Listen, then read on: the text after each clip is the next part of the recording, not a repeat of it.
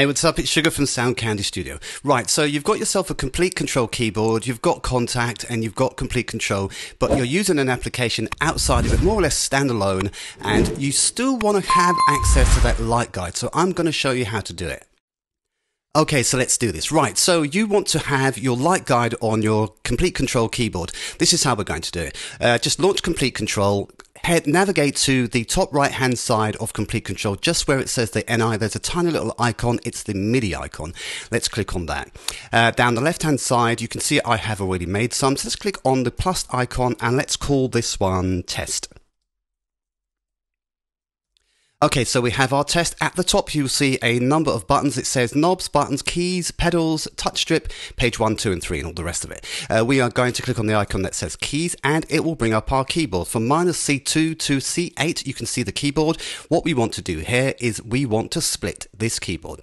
So for instance, let's just say we want to do a split between, say, C2 and C3, and we want that to be orange. Okay, so let's just hit the split button. It will split right here. It always splits 50% of your target area.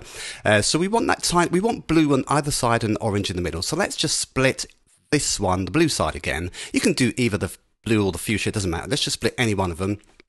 Now you can see it's starting to build. So let's just drag this to, say, C2. And also let's drag this across a tiny bit more. Let's just say to here. So we have blue on the left, orange in the middle, and we want blue on the right. Let's just simply highlight the fuchsia color here, or purple.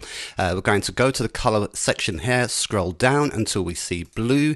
And if you look at the keyboard, you can see the keyboard is going to mimic exactly what we're doing on the screen. And that is really all you need to do. You can keep splitting these as much as you want, but if you then decide, for instance, you know what, I don't want this blue here, or it should be shorter, we can we can simply click on it and drag these icons left or right. And if we then decided that we actually don't want this at all, at some point, now, later, we can simply click on the tiny little icon here, which will allow us to get rid of it. So we can then go back to our default by clicking on the top left-hand corner or right-hand corner of these boxes, and it will give us back our full keyboard as it was when we started. Well, not quite as we were, because we were actually on the blue, and this is how you just get it back to the default. And then if we made an error in doing this, we simply need to go across. If we wanted to delete this one that says test, we can simply go across. If we right click, by the way, on this, we can rename it. So if we named it something and we decided to change it, we can simply click on rename. Or if we decided that we wanted to get rid of it, we can simply click and get rid of it. So that by default, we have template number 1, and I've got a number of sections here, and that really is all you need to do.